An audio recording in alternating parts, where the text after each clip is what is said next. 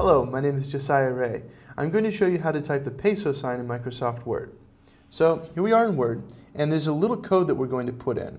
It's 20B1. And this is the code for the symbol of the Peso sign. To translate this from the code to the actual symbol, you press and hold Alt on your keyboard and then push X. And it automatically translates it into the Peso sign. Now on older computers this may take a little while. The other thing you have to watch out for is sometimes people will tell you to push the Alt and the X button at the same time. If you do that, it's possible to push X before the Alt key gets all the way down, and if you do that, it's not going to work. It's just going to type an X. So make sure that you hold the Alt button and then push X.